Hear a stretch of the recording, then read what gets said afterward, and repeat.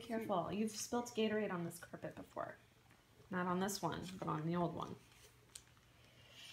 Someone new is at our house. Who is it?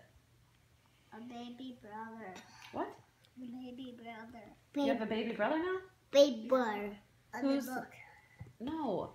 Who is at your house? Who's the new member of our family? Lucy. Lucy. It's our baby. And you are a big brother now. The baby is so little. She's too little to walk. She's too little to talk. And she's too little to play with toys. She's too little to eat pizza or apples or ice cream. Babies like to drink milk, and they like to sleep, and they like to be warm and cozy.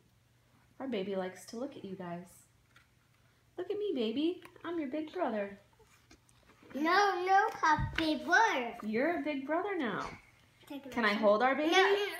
Listen, can I hold our baby? I have to ask Mommy and Daddy first. And I'm very gentle with the baby. I sing a little baby song. I'm a big brother. I can make our baby warm and cozy. No.